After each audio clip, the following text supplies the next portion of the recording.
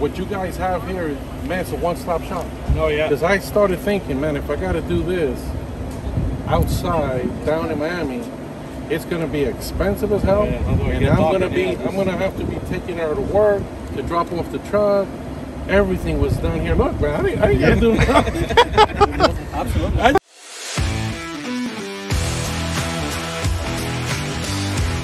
So Luis from Miami, Florida, coming up to see us tomorrow to pick up his beautiful Akins Ford F150 XLT lead foot 2-wheel drive Covert edition. Y'all been asking me, real deal, let's see some 2-wheel drive Covert action. I got some 2-wheel drive lowered action coming for you soon too, but this is going to catch on, I guarantee it, because it looks great. And how many times have you used 4-wheel drive in the past 12 months? Don't lie. If it's one or none, then a 2-wheel drive Covert would work for you. Let's go. So we get more Miami action. We have my man Mike Singer's Indoraptor, that beautiful, bad, huge Indoraptor package, which looked great. So glad to have Luis from Miami as well. So 2-wheel drive leveled on 35s, y'all. Up front, took that pesky, not good looking, mundane front grille, did lead foot around the border and black in the center, and then the custom badge, blue to lead foot, chrome to black. That looks so great, y'all. Just doing that alone right there makes a huge difference. Everything else is just a great add-on in addition to. So I want to show you the side shot stance, 2-wheel drive truck, leveled on 35s. It looks great. We're going to do this more and more because this is a great option for a lot of us customers wanting to save, you know, over $3 grand by a 2-wheel drive versus a 4-wheel drive, but want that look with still some electronic lock and diff in the rear for still some good capability. All-terrain tire, 285, 75, 18. I love this sport wheel.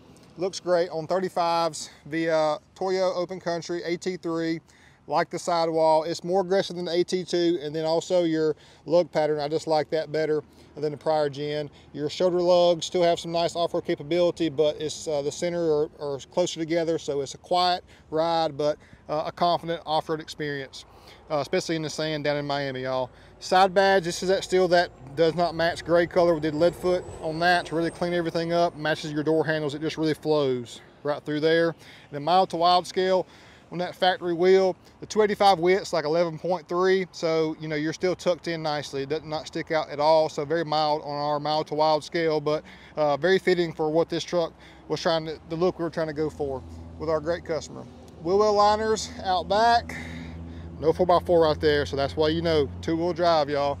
We got an undercover Ultraflex bed cover, that trifold style, and look at that rear emblem, looking great. Out back, we got tailgate assist, Akins liner, of course. It's just a great overall package, and I want to show you this side shot stance. Let me know what you think about this wheel. Do you like this style 18-inch sport wheel, or do you opt for the 20-inch size? Are you more about the tire sidewall size or the wheel size? Also did a paint protection film. Hard to see, but it's there. It looks great. Got WeatherTech, did cat skin leather to make this essentially just a old school Lariat, just looking so clean. Big 12-inch screen setting the stage. It's a diamond. So it's game day. It's Saturday. Luis just got here. Edgar and I said, hey, let me pull this thing around and surprise him.